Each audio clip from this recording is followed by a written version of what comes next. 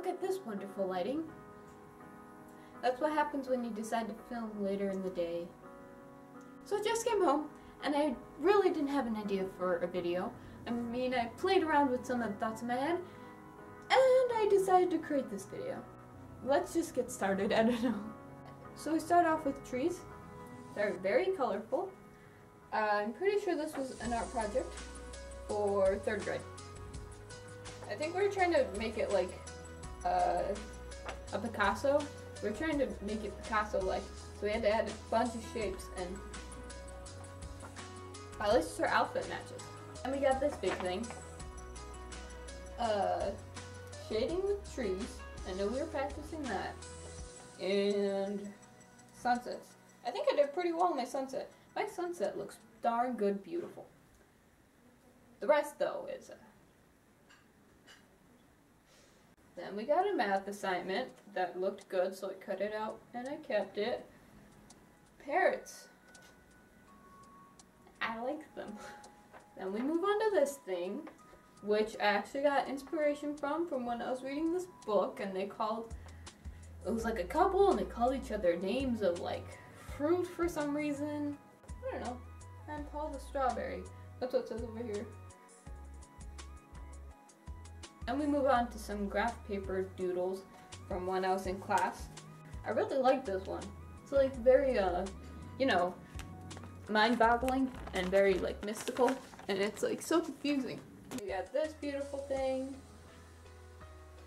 That's triangles. Triangles. What did I say last time? Oh right, triangles. This is actually, I think, oh god, I would forget what it's called. Fractal. Sierpinski's triangle? Now we're jumping into Pokemon, because Pokemon is wonderful. Okay, I drew this thing first, Piplup, because I like penguins, obviously, and choose Pokemon, so yeah. My friend, I think, wanted this picture too, but then I kept it, because I'm not cool. And then we got this thing. I kinda don't know its name. Comment its name if you want to win nothing. Now we got my Spanish project, where we had to draw a monster and label its body parts. Why? I don't know. But beans and a squared plus b squared equals c squared, and Tigger decided to be the topic of it. Do huff huff huff. If you have never seen this in your life,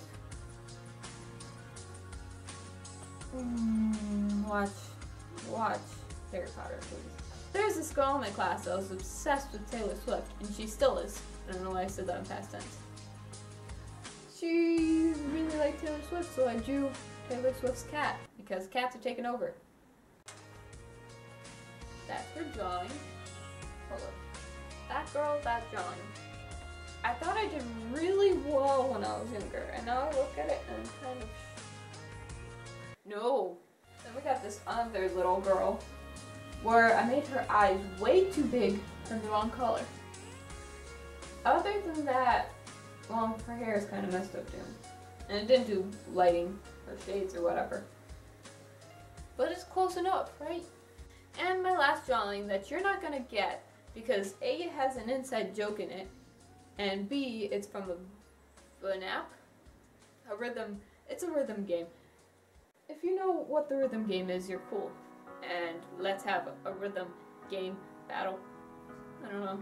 The only people who are probably going to get this that are watching is the Violets from uNINTENDed Gaming, link in the description, and Natalie from JafarAndLitleo Arcade, also link in the description.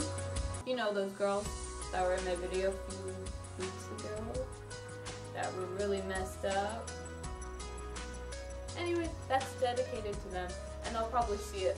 Hopefully I finish before they see this video, but if I don't, surprise!